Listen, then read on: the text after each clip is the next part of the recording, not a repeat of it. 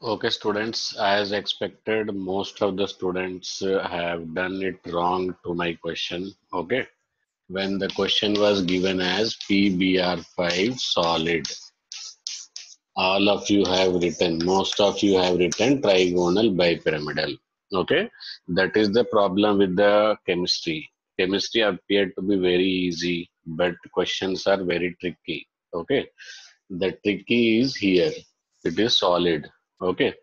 So if this word is not used, then your answer is correct. So please learn chemistry properly. Okay. Not learning is not a problem. At least you will lose 4 marks. But learning the wrong things is a problem. Okay. PBr5, if it is in gaseous state, if it is in vapor state, then the answer is trigonal bipyramidal. Okay. But in solid state, what happens? See, this is what trigonal bipyramidal. This is what trigonal bipyramidal. Okay. So this is the structure it is supposed to be. I am using a word called as a supposed to be, but it is not. This is the trigonal bipyramidal. This is the structure where it is highly unstable. This is a structure where it is highly unstable because of the different bond angles. See here, bond angle is 90 and here bond angle is 120. Okay. So due to difference in bond angle, this is highly unstable. Okay.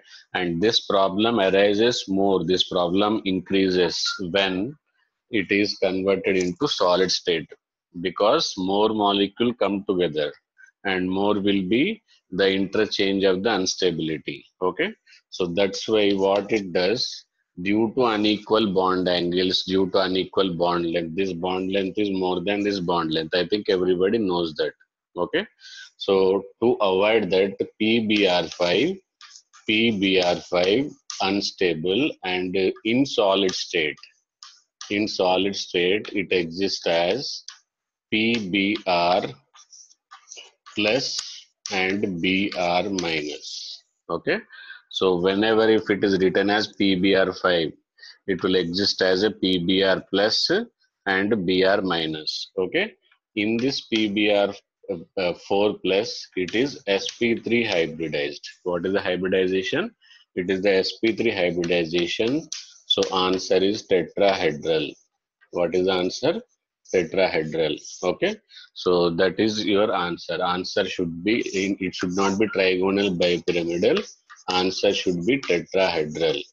Okay. So it is my request from VIJ CHEM that everybody should subscribe and learn the actual chemistry, not appearing chemistry. There is a lot of difference appearing chemistry and actual chemistry. Here we change the misconcept into concept.